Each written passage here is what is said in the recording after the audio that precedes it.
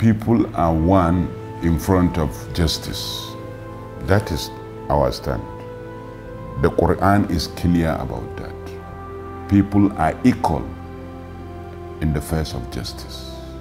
Just like Deborah Yakubu, who was killed on Thursday, May 12, 2022 by an angry mob for alleged blasphemy, many people have also lost their lives to such barbaric acts.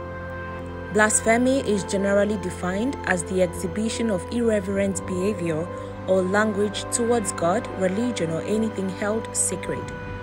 It is a sensitive issue for many, especially those who have an unshakable faith in their beliefs, religious leaders, holy book, places of worship, and rituals. Nigeria operates with two judicial systems. Both systems have punishments for blasphemy. The Constitution provides a customary or secular system and a system that incorporates Sharia. The customary system prohibits blasphemy by Section 204 of Nigeria's Criminal Code. Section 204 is entitled Insult to Religion. According to the section, any person who does an act which any class of persons consider as a public insult on their religion, with the intention that they should consider the act such as an insult, and any person who does an unlawful act with the knowledge that any class of persons will consider it such an insult, is guilty of a misdemeanor and is liable to imprisonment for 2 years. However, the Sharia court treats blasphemy as deserving of several punishments up to and including execution. Many Nigerians are unaware of the blasphemy law in Nigeria. The northern part of Nigeria has had various cases of persons killed due to blasphemy. Images of certain Muslim groups who adopt harsh punishments against people apparently blaspheming against Islam or turning apostate are displayed horrifically, as certain misguided Muslim groups are attributing teachings to Islam that have nothing whatsoever to do with it. This is Sheikh Imam Nuruddin, popularly known as the Digital Imam. Reacting to the harsh treatment of persons over blasphemy, he said the Sharia court needs to be looked into, adding that no one has the right to take the life of another. To me, Sharia is something that we have to sit down and look into it critically in Nigeria, especially we the Muslims. The Sharia move claimed some innocent lives in Nigeria. Look at our cordial relationship with others and our existence. What will be the future of our existence if we say we want Sharia and people don't understand to give us that opportunity? I think we have to look into that. A cleric has no right to pass a judgment. There is a constituted authority.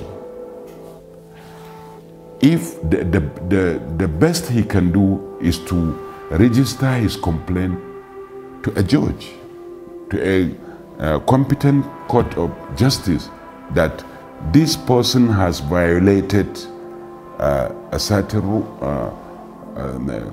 certain decree or a certain provision of the Constitution of Nigeria or whatever, then he waits for judgment.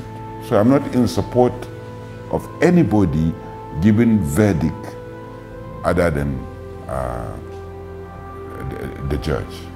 The most recent case was that of Deborah Yakubu, a 200-level student of home economics at Shehu Shagari College of Education, who was lynched by fellow students for alleged blasphemy against Prophet Muhammad. It was alleged that she shared an offensive message in a school WhatsApp group, which drew the ire of students who overpowered school security, beat her to death, and set her body on fire. According to a source, she was accused of making a social media post that blasphemed the Holy Prophet Muhammad. She was asked to withdraw the statement and apologize, which she refused. The school security intervened, took her to their post, but they were overpowered by students, after which she was killed in the process. After killing her, her remains were set ablaze and burnt beyond recognition in the school premises. In a similar situation in March 2021, some angry youths backed by leaders in Sade community in the Darazo local government area of Bauchi State burnt a man identified as Tale Mairuwa for alleged blasphemy. He was alleged to have insulted Prophet Muhammad. It was learned that the angry mob dragged Tale Mairuwa out of a police post in the community where he was initially kept before killing him. In 1995, Gideon Akaluka, an Igbo merchant, was beheaded for allegedly desecrating the Quran. He was arrested and imprisoned by the police in December after his wife allegedly used the pages of the Quran as toilet paper for her child. But a group of Muslims allegedly broke into the prison, killed him, and walked around the city showing off his severed head. However, no one was arrested for the murder of Akaluka. Also, in 1999, Abdullahi Umaru was murdered for alleged blasphemy against Prophet Muhammad.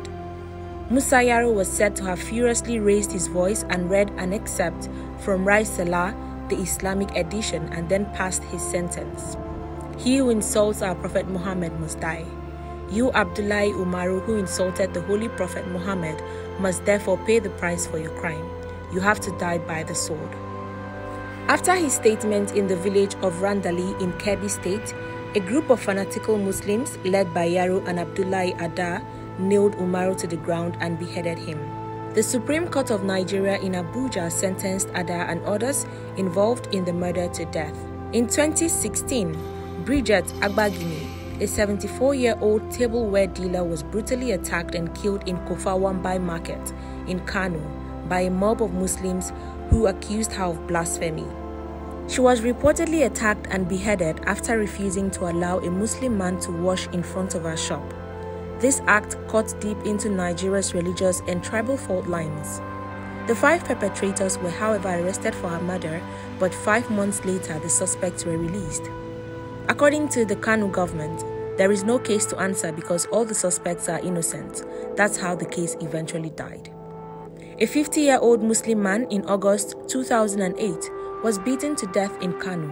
It was alleged that he made a blasphemous statement against Prophet Muhammad. The man was killed in the Sheka Achi Lafia neighborhood when several angry Muslim youths besieged his house and beat him to a coma. It was alleged that he made blasphemous statements towards the Holy Prophet after his relatives denied him a share of the property left by their deceased father. He died shortly after a team of Hisbah police and officials rescued him from the crowd while he was taken to the Murtala Muhammad Specialist Hospital. In March 2007, Christiana Oluwatoyin Oluwaseshin, a mother of 2 and a teacher at the Government High School of Gandu in Gombe State, was beaten to death by a crowd of Muslim students and local extremists. Oluwaseshin was appointed to supervise the Islamic Religious Knowledge exam. When one of the students wanted to enter the examination room with his books, Oluwaseshin collected them and threw them outside the exam hall. The student claimed that one of those books thrown outside was a copy of the Quran. This statement caught the attention of thugs known as the Yankalara Boys, who stabbed her to death and also beat up the headmaster, a Muslim who unfortunately escaped, for offering her asylum. The thugs burned down 3 school blocks, the school clinic, the administrative block, and the library.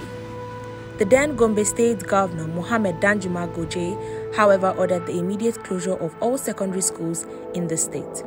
3 persons were also arrested in connection with the murder. They were arraigned before the Federal High Court, Gombe.